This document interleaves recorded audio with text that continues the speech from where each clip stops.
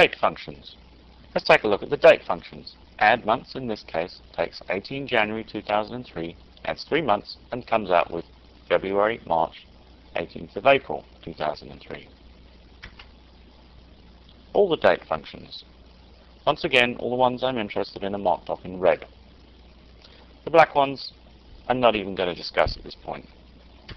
What do these date functions do? What I've done is I've divided the date functions up into 3 separate sections. I call them dates and times, date manipulation, and rounding and truncation, literally the round and trunc functions.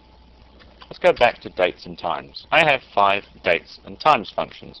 All I'm going to do is I'm going to take some examples from a script file which I've previously written, and I'm going to copy and paste them into SQL+.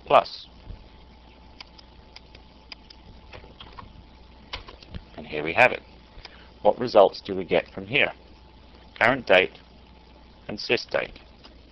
There is a difference between the dates such as sysdate and current date, or sys timestamp and current timestamp.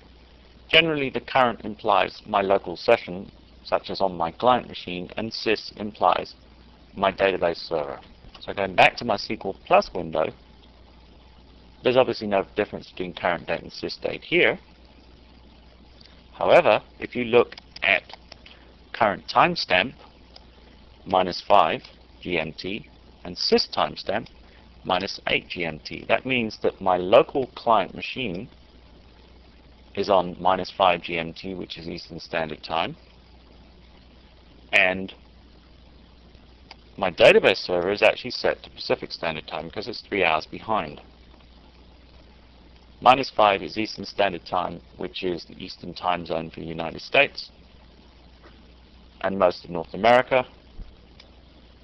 -8 hours is Pacific Standard Time, which is 8 hours best GMT, which is West Coast time for North America. The other example I have is local timestamp, which simply gives me a timestamp without the time zone. So we've seen what the dates and times functions do. Let's go on to date manipulation. I've got some examples for these. Let's look at add months.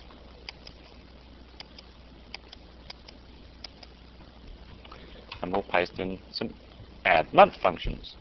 And here I've added 5 months to 12 December 2002, and I get May, which is the 5th month of 2003. What I've done here is I've got an error. So we can simply correct that, and we can add some months to sysdate, which is January, and we get March. Add months simply adds the number of months to a date and returns a date. Last day. The last day function returns the last day of the current month. So let's demonstrate this by finding the last day and the month of my sysdate. My sysdate is actually set to